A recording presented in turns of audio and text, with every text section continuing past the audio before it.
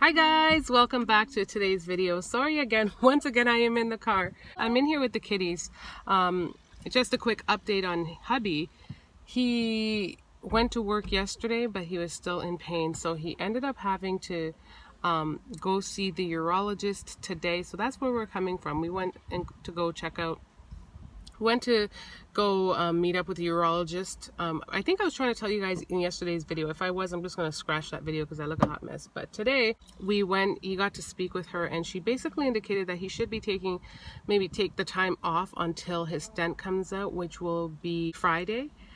And she explained to him that all of his symptoms are natural. The thing with coming out of the hospital is that they didn't inform him a great deal. Like, they sent him home with a little brochure telling him what he should do, but that was it. It didn't go in, yeah, it wasn't very, like, it was informative to an extent, but it didn't explain a lot. Like, she was explaining that he should be drinking a glass of water every hour.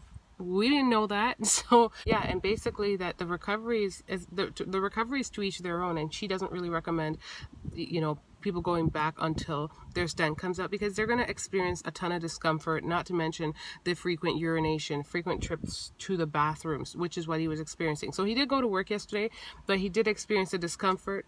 So he went and saw the urologist this morning and basically got that information again. And so he stayed home today, obviously, and he will be staying home tomorrow, and we'll see about Friday. I think he's going to be going back to work on Friday, but that is when the stent comes out. And I saw one of you guys comment down below that it's gonna be, you feel bad for him about that stent. I know, it sounds so gross, like, not gross, but it sounds painful. Like, I couldn't imagine doing it. I remember when I went to go give birth to my kids, to all of them, because of their C-section. Before my surgery, they always have to insert a catheter, and I couldn't stand that. That's the worst part for me.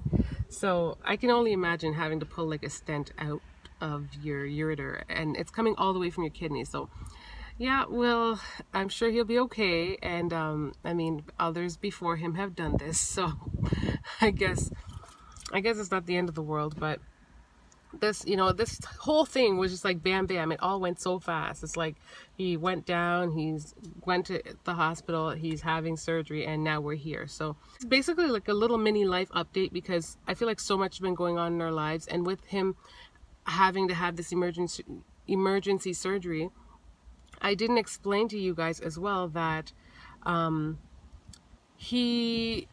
like, our car is down. I think I briefly mentioned it in a video that our other car is down, and so he's taken, it was for 2 weeks straight, he's basically taken the van to work, and that's not good, because it does leave me vehicleless. For, you know, I don't really mind because I'm a homebody, so long as we got grocery in the house, and, you know, I don't know, that stuff doesn't concern me. I'm one of those people, I kind of go with the flow, and I don't worry about that kind of stuff.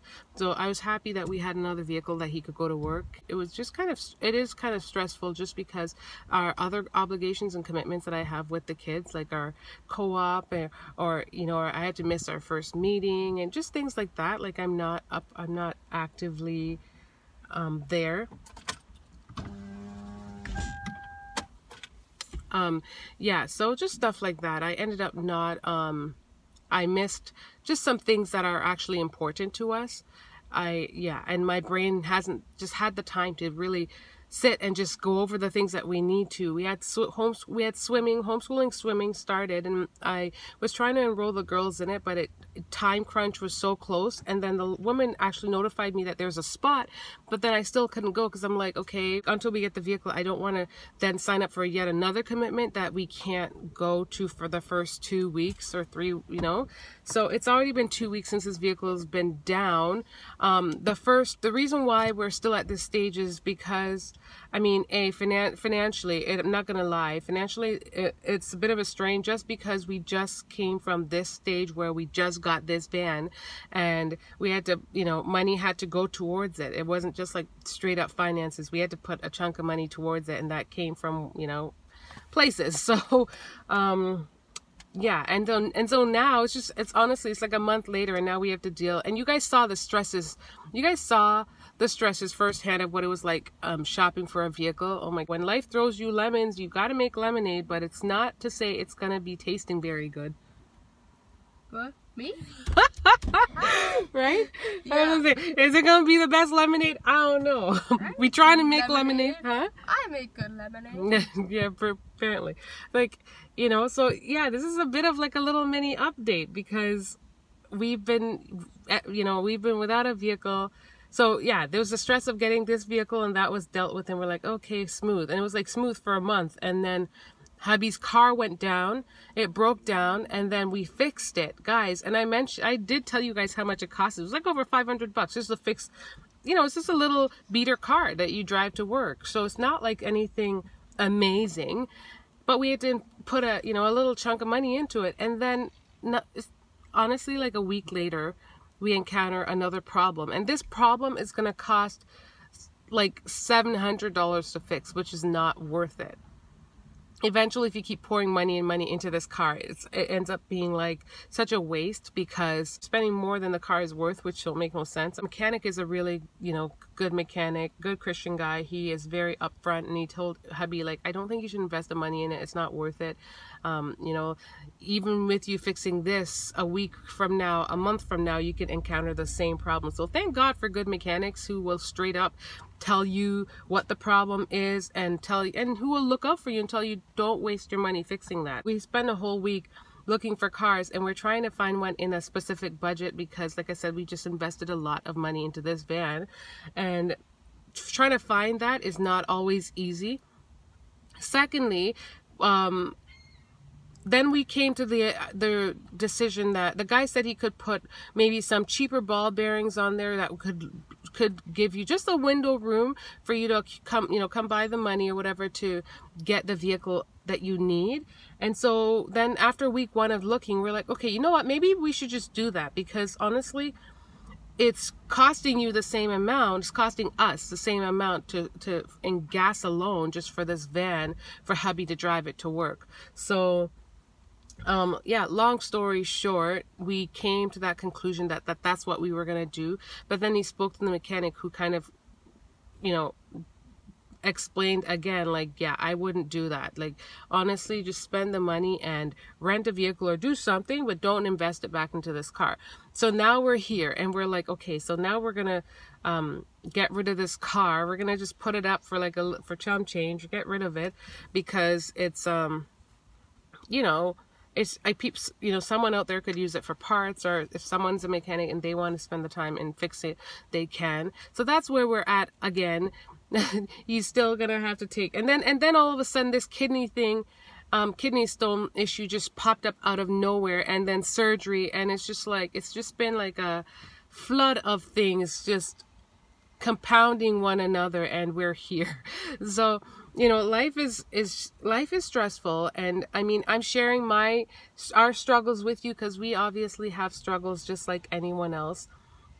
It's always funny when you hear like bigger YouTubers say that, because like, just because they have money or just because they have things, it doesn't mean that they have it all together. And now it's obviously different coming from us because we're not a bigger YouTuber by any means. So but, you know, I just want to also share, even you guys watch it and we share, you know, we try to share like the happy moments in our vlogs with you guys, but we also share some real life stuff because it's real life, and it's important that you guys, our viewers, know that we're real people, and not just when it comes to, oh, don't say certain things and throw insult, but also just when it comes to viewing and looking from the outside in and just feeling like our lives are perfect and are without flaws or without problems or struggles. And that's why, okay, who are you beeping? Yeah.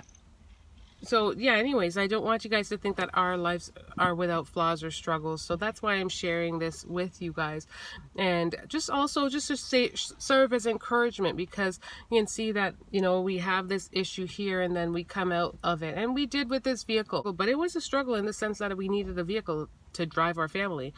And so thank God for that. And we've come by that. And it's just like one big weight off of our chest. But now we are dealing with another issue, and this issue is, you know, the issue of not having of hubby not having a car. We need him to have a vehicle that's reliable, that can last him a while, and you know, that can take him to work safely, because his safety does matter. So anyways, like I said, I just wanted to share with you guys, just so you guys can not only continue to pray for us, for those of you who do, but to also encourage you guys that you don't have, you know, I know, like I said, it's easier said than done, because I mean, in our situation, we do happen to have another vehicle that hubby can use, and I know in certain situations people don't necessarily have that. But just, you know, when life throws you lemons, the saying is to make lemonade. And what I mean by that is just do your best to keep faith and just work towards your goal, and find means and ways. Just instead of just panicking or freaking out, just find ways to work towards your fixing your problem. That's the only way. If you don't start, because the general thing is people will just get the shocker, and then they just panic and freak out, and then just go into depression or go into whatever. But that does not help you. So the only thing that's left after that is to, you know, work towards your problem, try to solve it. So maybe try that beforehand, before freaking out. Instead of freaking out, you know, when these kind of things happen, just see it through, be positive, and yeah, just try your best to be hopeful and work towards your goal, because it will help to change things drastically, whether it's your mentality or just, you know. Hey. Hi, he's back. The man of the hour. Back. I was just trying to tell them a little bit about just staying positive. Oh, he just went to go get a package, by the way. He went to go get a package, because when you're selling your vehicle, you have to have a package. Seller's package. Seller's package. So that's what he went to go do. Yes. I was telling them like that all these things just got tossed at us after getting the vehicle. Yes. Right? Your vehicle went down, now your vehicle is whatever. So I was just saying that in all of it, you still have to just keep the faith and be positive, because being negative is not going to do you anything. It's not going to change your situation. No, that's right. Right? Being positive and doing all that you can. They can't see you. Get in the frame. Hi, guys. Being positive and doing all that you can. I think you've come a long way. You used to be like that. You used to freak out. Do you need to pee? Babes, He's I pee gotta all the pee. time. Oh yeah, he's got to pee. So anyways. All the time, guys. Sorry. Just came from the mall and I didn't want to pee in the mall. So, I want to go to the washroom at home. What can I say? I'm old-fashioned. No, that's me. I don't like using public bathroom. So that's it. I'm going to end the video here. But yeah, I'm going to have a question of the day. And since that you brought that topic since you brought that topic up, my question of the day is going to be, do you prefer to hold it for when you go home? Or are you the person that literally pees everywhere? It doesn't matter where you are. You pee in the porta potty, you pee in the bathroom at the mall, you pee. I'm bottle in your car. Oh, no. That's terrible. I'm joking, guys. Sounds like you've done this before. Don't recommend you ever do that. So. And then it overflows. That's my I know it's a very odd question. Horrible. It's an odd question, but answer it. Be candid and let me know because I'm that person that will hold it till I get home. The person that will hold it I really don't like public bathrooms. I don't. No, she doesn't. So, and anyway, huh? And she makes it known to me when I use it. So. Really though? Wait, am I at work with you when you use the bathroom? No, you just say ew. Yeah, I just say ew. Yeah, that's all I can do. But anyways, y'all, talk to you later. Oh, lunch.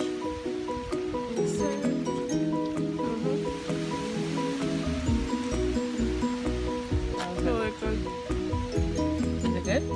I actually really like the sauce. Hmm? So I actually really like the sauce. How is it?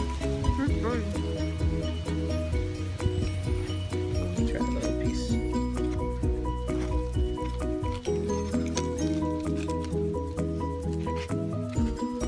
How salty is this sauce? Oh, geez. We got 3 different kinds. Hi guys, thanks for watching and don't forget to subscribe to join the tribe.